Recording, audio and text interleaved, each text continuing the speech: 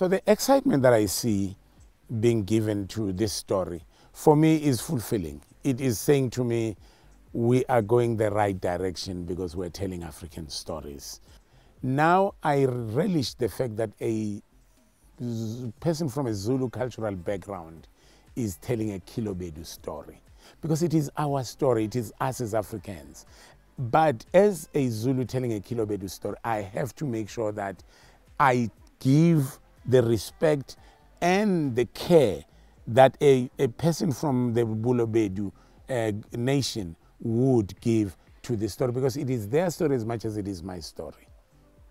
Remember that King Shaka did go to the Rain Queen to ask for rain as well. So we're coming full cycle.